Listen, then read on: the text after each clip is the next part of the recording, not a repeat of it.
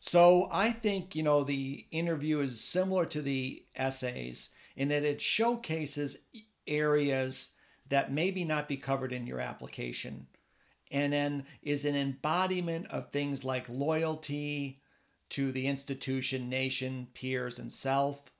It gives examples in your life of how you acted ethically, how you've acted as a good teammate, how you've shown certain things that you want to tell the interview board who's ever interviewing you. And all of these interviews, what you want to do is you want to tell that story.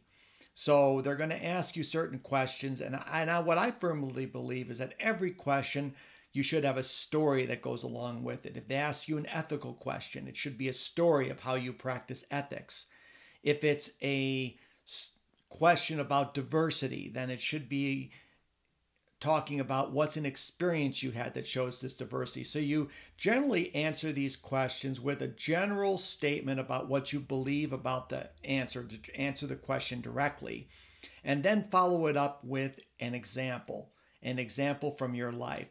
So obviously ahead of time you need to figure out what those examples are and kind of what kind of get these examples or create examples through experience that can then allow you then to be able to answer these questions smoothly.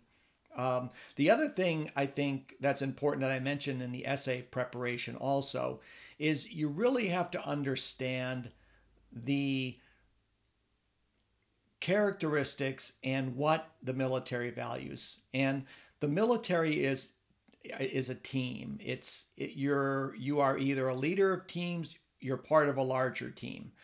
The more that you can show that you're a teammate, that you're a selfless servant, that you're somebody who puts others above themselves, will come out better in an interview than going into an interview and telling them how great you are or all the things that you've accomplished. While that's great, and we certainly want to know that in these interviews, and the interviewer certainly wants to know these things from you, I think you're better off by talking about selfless service, by talking about being a great teammate, and talking about how it's an honor to lead soldiers, sailors, airmen, and Marines as an officer in the military. And that is really, if you can understand that that's the way that the people who are interviewing you look at life, then what you can do is you can shift your thinking and kind of think through these kind of things and make sure that you reflect also those values too. So here's some general tips on the interview in general here. Okay, so this really applies to almost any interview, but you should practice the interview questions ahead of time. Now, I have examples in my books for both questions that ROTC and the Service Academies are going to ask you, but they follow a general template.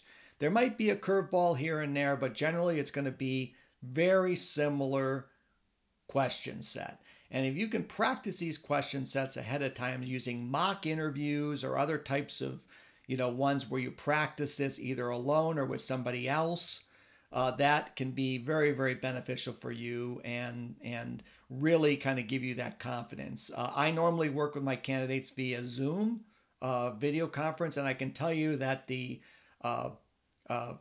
performance that you have from the first time through the third time that I work with somebody over several hours, the improvement is tremendous. And so getting that practice ahead of time and practicing, particularly with somebody who's in the military or somebody who's retired from the military, can kind of give you an idea of whether or not you're on the right track regarding the interview. As far as on the interview day itself, arrive in the general location of the interview, not where the interview is being conducted, but make sure that you get there enough in advance so you get parked. You're not late. Maybe you can grab a cup of coffee or something like that to center yourself before you go into the interview itself. Arrive at the actual interview location about 10 minutes ahead of time, not too much later than that, just so that you're there and you're ready ahead of time in case they want to take you a little bit early. Dress for success. Suit and tie is generally what you're looking at with civilian wear. I As far as the tie goes, I'm neutral on that. I think you're fine one way or the other, but suit and tie, you can't really go wrong with that. I think if you are in a military organization in high school, like Civil Air Patrol, Junior ROTC, Sea Cadets, you should wear your uniform to these interviews. What this shows is propensity to want to serve, propensity to be in the military, and can make the difference in some cases, okay, in getting a scholarship or getting that nomination or getting a principal nomination. It can really make a difference there. So I think if you have your military uniform, I would highly recommend that you wear that to the interview. And then finally, when you get done with the interview, sending out a thank you email to whoever your interviewer is, if you have their email, which shows that kind of respect and shows the importance that you put on an interview. And I think that should certainly not be overlooked. To learn more about our Service Academy and ROTC online courses and other services, please visit our websites at gainserviceacademyadmission.com and rotcconsulting.com. We have larger courses on how to get into West Point, the Air Force Academy, the Naval Academy, or the Coast Guard Academy, as well as courses on Army, Navy, and Air Force ROTC.